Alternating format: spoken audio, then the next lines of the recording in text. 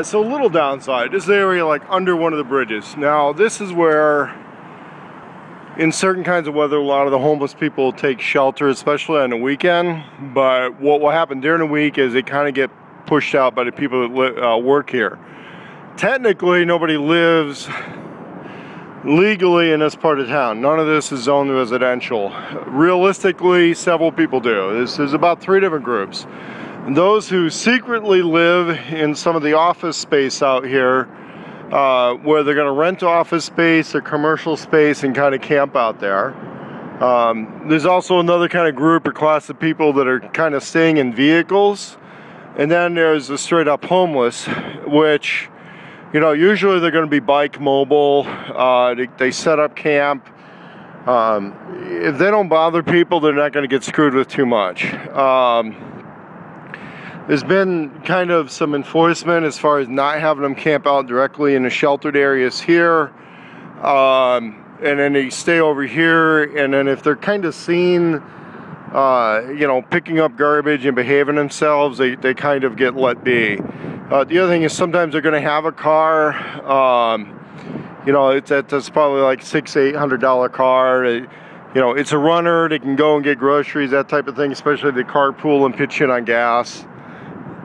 Yeah, they cooperate. You know, being in a city like this puts them in proximity to some services they may need, but it also kind of puts them in a fair amount of danger. So they're going to cluster, try to find people they get along with, and look out for each other. But also you got to realize a lot of times this is people who may have been rejected or kicked out of a shelter of one kind or another. And, you know, there's usually reasons for that. The commercial space here is mostly getting fixed up. It's part of the gentrification.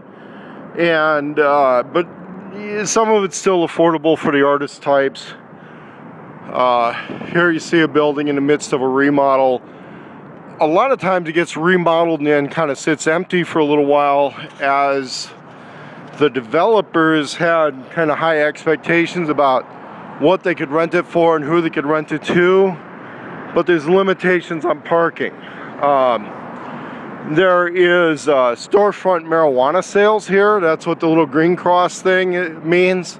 It's basically the universal sign for a marijuana store. Until July, you need some kind of a medical card to buy the marijuana. In fact, you need a medical card just to walk in the part of the store where they have the weed. After July, when general legalization comes into effect, it's going to be less restrictive. So there's basically probably going to be more storefront marijuana sales than there are liquor stores in this city. And so far it's relatively chill, you know, relatively low crime, relatively low violent crime. Some people will decry this being the whitest city in the country.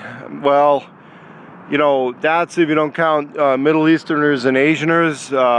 You know, so I would say whitest city as in light skin, but a lot of it has to do with the fact that a lot of the immigrants here are, you know, European, Asian, or Middle Eastern immigrants. And of course the hipsters and people who want to kind of do that sort of a style who move here from other places.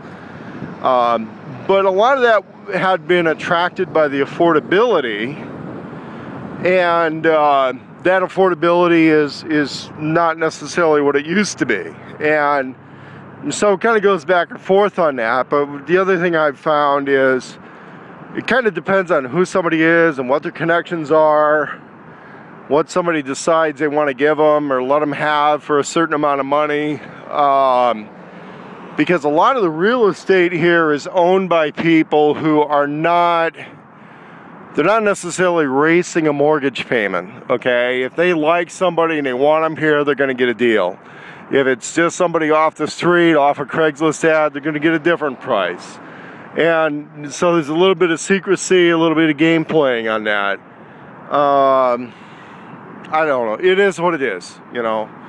And so you can see here, though, it's not a lot of garbage and graffiti. I mean, this is kind of the low down part of downtown, and it's not that bad. I mean, this is like a good part of Richmond, California, you know what I mean? So showing a little bit of this area to some of the people who may not have been around here for a while, just as the weather breaks in 2015, middle of February. I'll do some more Portland tours if there's some positive feedback on these videos. If somebody wants to see something and I got time on my hands, I'll be glad to rush out and make a video of something. Let me know.